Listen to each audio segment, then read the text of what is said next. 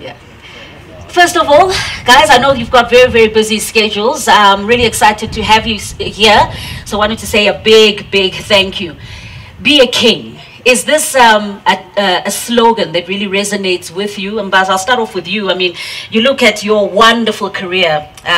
We'll look at what transpired in the Premier League, Blackburn Rovers, Portsmouth, 8 years, 178 caps. Tell us about this feeling of plying your trade in the Premier League. Yeah, good day to everyone. Thank you, Carol. No, it means a lot, actually, to be called a king. You know, I didn't know that I was a king till, obviously, we met Budweiser, or we got a call from Budweiser, and we thought that, you know, being acknowledged in this manner, it means a lot. Yes, one has been fortunate to ply trade in EPL. For me, that actually, it makes me to be the king. You know, we all know that EPL, it's the best league. We can argue that, but for me, it actually, I think it is. You know, you look at the marketing from EPL, the viewing from EPL, and being part and parcel of that, you know, that setup. It meant a lot. It's been a dream come true. Yes, we have traveled to play it in Netherlands, we played in Belgium, played in the UK, but I think for me, EPL actually, it has been the best league. And probably the best moment for me was when I saw that contract from Blackburn Rovers in pounds. Wow. Yeah. From the dusty streets of the Val to the UK, I felt amazing. You know, it absolutely meant a lot to me. When you were holding that contract, did you have it in your mind that this was a defining moment and it was up to you now to make the best of this opportunity? No, for sure, for sure. Hence aside from dusty streets, being brought up by, as we know, it's a Women's Month. Yeah, having, you know, brought up by one parent, which is my mom. I never really thought that one day I'll apply trade in the UK. So yeah, it was the best moment ever. I mean, you have mentioned the games that I have played with the national team, but being the captain, and of course being the captain 2010 World Cup, the first World Cup in Africa. Yeah. But that for me, that contract with Blackburn, it meant a lot. It absolutely did. Nasief, he says the Premier League is the best league in the world. But of course, we're talking about Premier League, we're talking about La Liga as well. These are undoubtedly the standout leagues, right? Talk to us about the magic of La Liga. Good afternoon, everybody. I'll obviously disagree with okay, maybe it's because I've never played in the EPL, so obviously I have a different idea about it. But if I look at it like in the experience that I had in the La Liga. Oh yeah, we know that you played Champions League. So no, not in La Liga. In Greece I played Champions League, but in La Liga, every week in and week out, you're up against the world's best players, and just the style of football.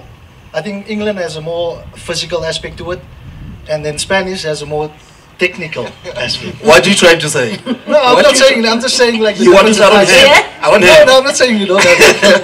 I'm just giving my view. Like, and I think it's a bit more tactical in La Liga, and my experience like they're having the opportunity to play against those kind of players, Barcelona, Real Madrid, Sevilla, Atletico Madrid.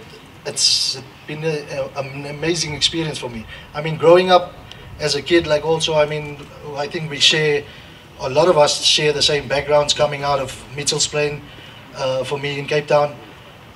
Always having a dream to become a pro footballer, but you know, when I reached at Santos playing PSL at the age of 16, I thought that, you know, I'm sure that I can do something more with my career. And I think if I think back, I had in the under-20 national team, I had Augusto Palacios as a coach. He was involved with Pirates. He wanted to bring me there, and I think I spoke to Mr. Ivan Koza, and I said to him, with all this respect, all due respect, yeah. my first step would be trying to get to Europe. And my first opportunity that I got to go, I actually made it. And then from there, it just kicked off. Then got to play Champions League with Panathinaikos in Greece. And then moving on to Spain, playing La Liga after that. Yeah, very standout, Kagisho. I mean, very few players make that direct move from South Africa to the Premier League. For you, had it always been a dream as well to play in the Premier League? Yeah, obviously, it's every player's dream to play in the EPL or in La Liga, you know. It was a tough decision, to be honest, and I got to thank Aaron today. I never got to thank him before. He is one of the people that motivated my move to Fulham, you know, straight from Golden Arrows to Fulham. So I had to sit with him on the call for some time, you know, asking him for advices, contract-wise. And then, yeah, it happened. What kind of advice did he give you?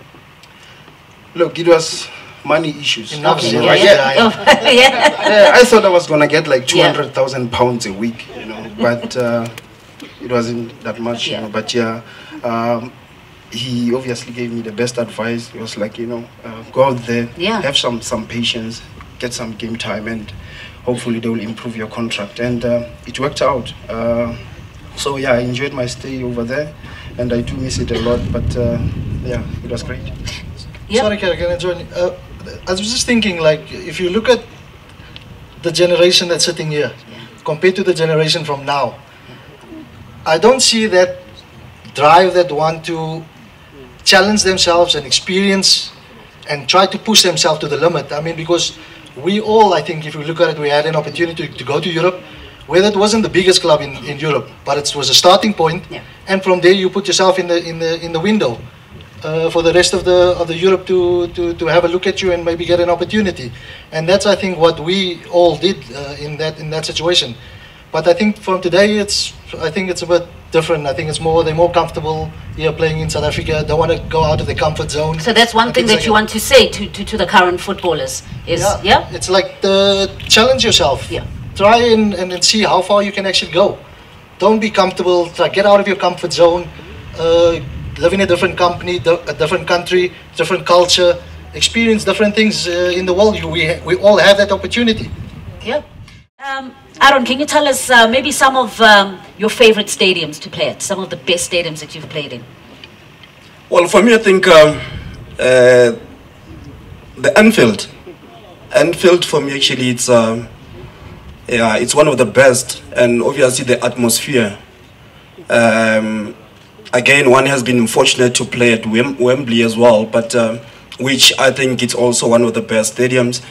But Anfield, with the atmosphere, that the fans are amazing, at Anfield. Yeah, so I think Anfield was the best stadium ever for me to actually play. But I think I have to say something to Thomas. Thomas, be aware that here you have a golden generation, and yeah. Kagisho was telling me earlier on that when are we signing contracts? So just putting it out there, would be nice to sit and talk about the contract. Orgajan? Yeah, I'll have a word with him. Thomas.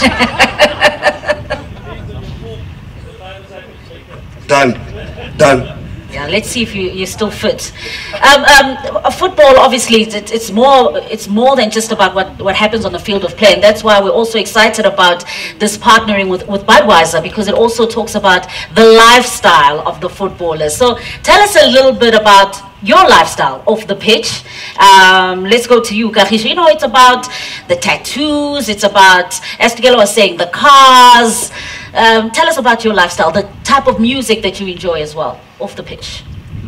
I'm a married man now with 2 kids.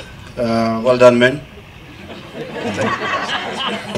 Yeah, but all that had to change, We obviously go through that phase when you're still playing professional. You wanna look fancy, you wanna, do all this kinds of stuff. But yeah, I'm into fashion also. I love my clothes. Yeah. For you, Nasief, cars? Yeah, I used to be not so much on the fashion side, more the cars. But we all go through that phase. Like having those expensive quality things like and things like that. And like KG said, as you go on further in your life, in your career, you get married, and you know, things start changing a bit like now, because now there's kids involved. I'm sure not a lot of people know that, because I'm actually I have a set of triplets. They're turning 3 this month coming now, the end of the month. So a lot of people say it's a blessing, but I don't know, like, because it's 3 of everything. You can't buy one toy, you need to buy 3 exactly the same, and then they still end up fighting over it. So, you know, those kind of things, like, and then, you know, you need to prepare, like, yourself, like now, for the kids' futures and things like that, because education is so expensive, like, nowadays. So then you have to start getting rid of your play toys and things like that as an adult, and then looking forward to the future for your family and your kids. Tepo, if you were, and if, let's say you're an SA fan and this campaign, this Be a King campaign was launched, let's say 15 years ago, which Premier League or La Liga king would you have liked to see playing live?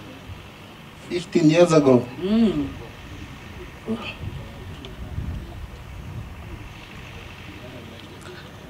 I would go for you, who stood out? Who stood out for you back in the day? Back in the days, I would go for Beckham, actually. Okay. Yes. For you, Tukelo? Man United. Anyone from Man United? Okay. Nasief? La Liga. La Liga. Probably still relevant today. No, yeah? Still. Like, I think if I have to say, like, I think Ronaldinho, and I had the opportunity playing with him against him in Champions League with Panathinaikos, and also with his career that he had in all over. He played with La Liga and also afterwards in Serie A, and I think definitely him. Aaron? Wow, that's a difficult one. But I think Roy Keane and Vieira, for me, they stood out, and obviously they, as we know, that they were quite, you know, fighting a lot in the playing field. But I think for me, actually, they showed that you know, football is tough, but then it's important that you start in if you get that chance, and obviously score goals as well. So yeah, I think them two, for me, actually, they made a difference in football. And Kagisho, finally from you as well, why was it an easy thing for you to agree to be one of the kings celebrated and be a part of this campaign? Why is it important to have a partnership like this, where it's not just about showcasing the best of what happens on the field, but it's about celebrating our kings in the best leagues in the world, and also talking about the lifestyle element off the pitch? Why do you think it's important? I mean, like Thomas has said, you know, I actually didn't know that they've been involved in football for so many years. You know, I only found out, like, you know, maybe 2-3 years ago, and you know, they've done well until this far. You know, and for them to be partnering with 2 best leagues in the world is amazing. You know, and hopefully you guys are gonna do great for both leagues, and yeah. Thanks. And you agree that it's undoubtedly the 2 best leagues in the world? Yeah, but obviously it's the Premier League first, and then the La Liga. We're not going to have this conversation again, Nasief. Gentlemen, thank you so much. Thank you for your presence here, your words of encouragement as well, and may you continue to be a king, as you will, till time immemorial. Thank you. Thank you. Yeah. Round of applause, ladies and gentlemen.